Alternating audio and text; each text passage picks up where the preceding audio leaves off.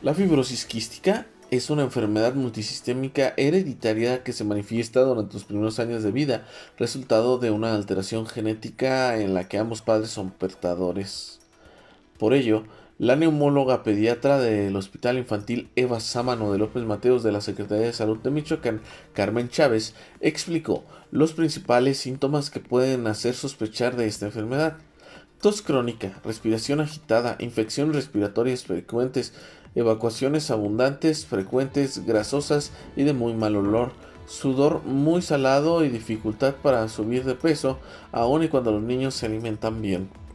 Asimismo, resaltó la importancia de un diagnóstico oportuno, ya sea al nacer o en los primeros años de vida, para brindar el tratamiento adecuado, que es con base de nebulizaciones, antibióticos, enzimas pancreáticas y una dieta apropiada. Informó para Red 113 Javier Magaña.